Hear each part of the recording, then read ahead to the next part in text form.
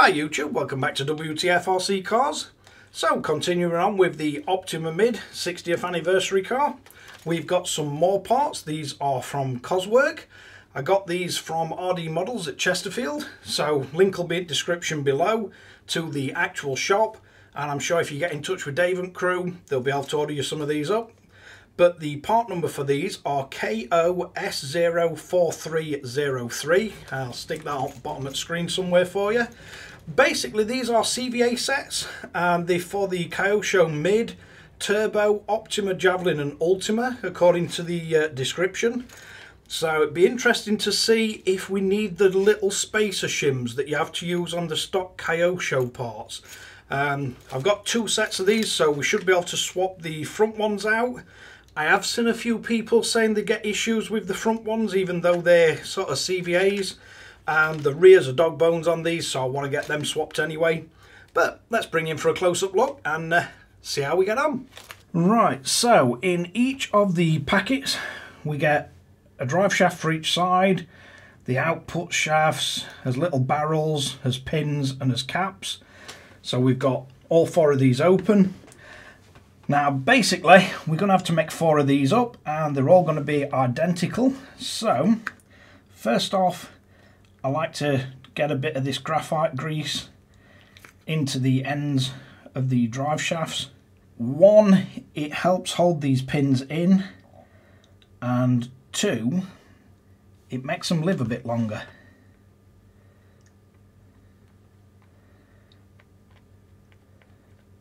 It is horribly messy stuff, it gets absolutely everywhere, but it does a very good job.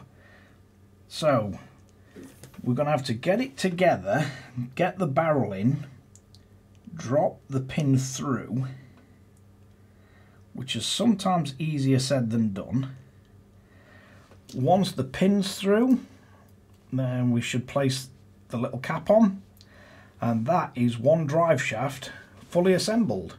So let's get all the other three done, and then we can crack on with seeing what it takes to fit them to the RC. Right, so there we have all four assembled. There's graphite grease on. They do look like real nice drive shafts, these. So now all we need to do is bring the RC back and see how we go about fitting these. So first thing we're going to need to do is get the rear wheels off. So quickly under these, and then we can see what else we need to loosen off to get to the actual drive shafts. So once we've got the wheels off, you're going to need to remove the hexers. So on these it's just a 2mm driver, and we can remove the actual pin. So quickly get that done on both sides. So once they're off, looking for the easiest approach to get these off, and I would say it's going to be the top pins, because all we need to do is move his hub slightly sideways, I believe, to get these off. So once we remove that, should be able to drop the hub down, and that should let us remove our dog bone first. Then we can slide his hub out. So if we get one of these drive shafts, actually looks the same length from that side, so should be able to drop that into place.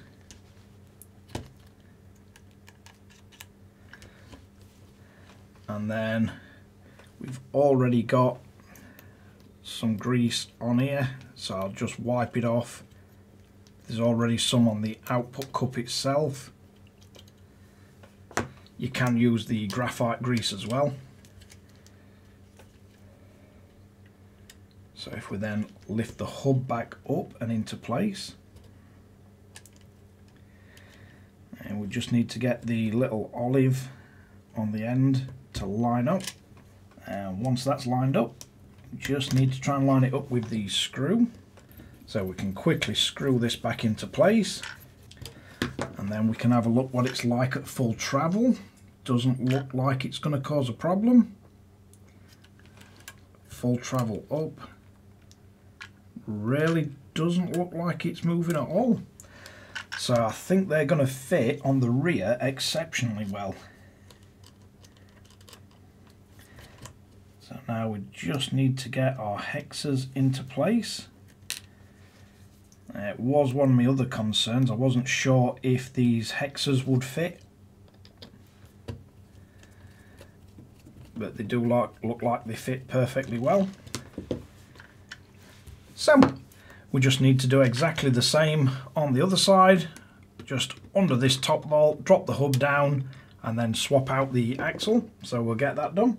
So there we have it, both sides built back up. No issues putting these in. They don't look like they're going to pop out, and should be a far better drive shaft. So all that's left to do now on the rear is quickly drop his wheels back on, get the wheel nuts on, and then we'll take a look at front. So that is the rear all assembled.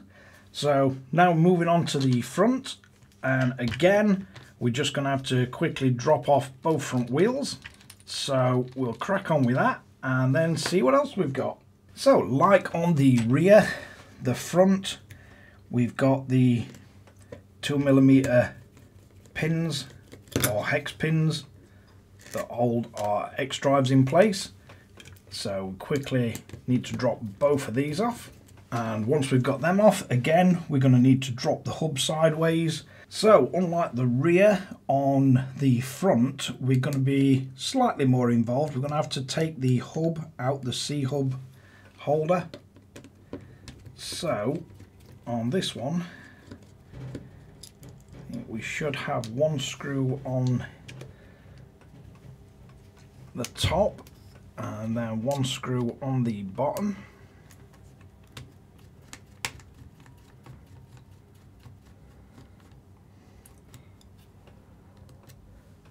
And then while I've got it flipped, may as well take the other side off. And don't forget, when you put them back in, probably going to need a little bit of thread lock. So as these come out, you have got the little hinge pin sort of bushings. So we can slide this out, and on these you see we have the little shim. Now looking at these drive shafts, it looks like they've made these the proper length, so we don't need that shim. So let's try it. Right, so on the new shaft, I'm just going to get a bit of the anti-wear grease,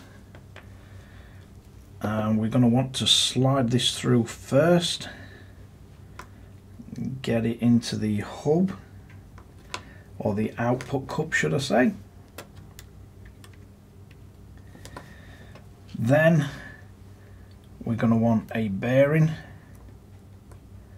and I don't believe you need the shims on these, but we will see. What we do need is the bushing in the top.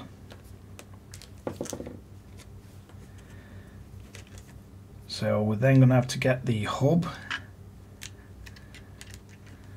carefully slide it into place.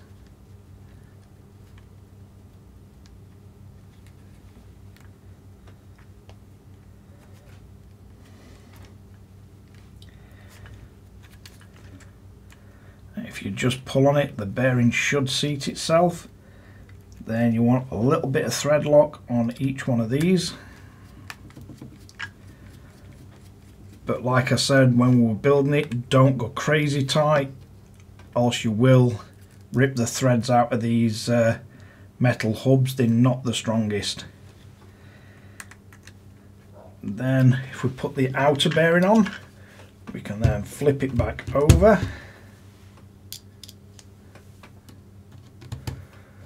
We can put his bottom screw in place.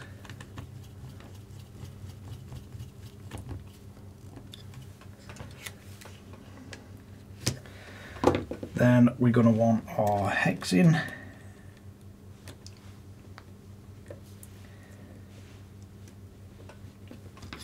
Get our hex pin back in place, screw that in, and that is one side complete. So all we need to do is repeat exactly the same on the opposite side. So I'll quickly get this side done and then we can carry on. So once we've got both sides done, we've got our wheels to pop back on.